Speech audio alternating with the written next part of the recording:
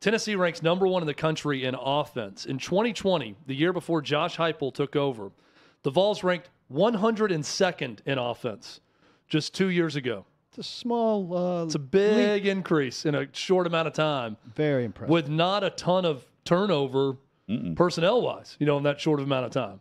Guys that were the 102nd offense, now the first offense. I like that he's a likable guy because you know how easy it would be for me to try to punch holes in it. But he's a likable guy, and he's done great work.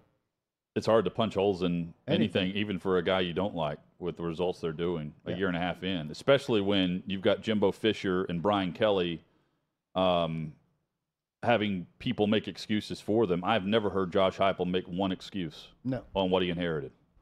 So he's done terrific work, and I would love to see it extend into Saturday. It is tough to – what a ripple effect that could have. It is tough to even state just the remarkable quick turnaround just based on what he inherited and where Tennessee was perception-wise. I mean, NCAA investigation, almost 40 guys leaving the program. It looked like a dumpster fire that he took over, and they had a really good first year, and they're having a terrific second season. It's been incredible to watch. I saw Pete Sampson, who covers Notre Dame, also say that was the worst home loss in the history of Brian Kelly as a Division I coach on Saturday at home for LSU against Tennessee.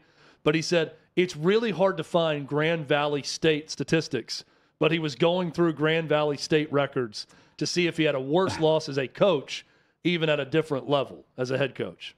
Big part of that makes me, the style of play is obviously a big part of it.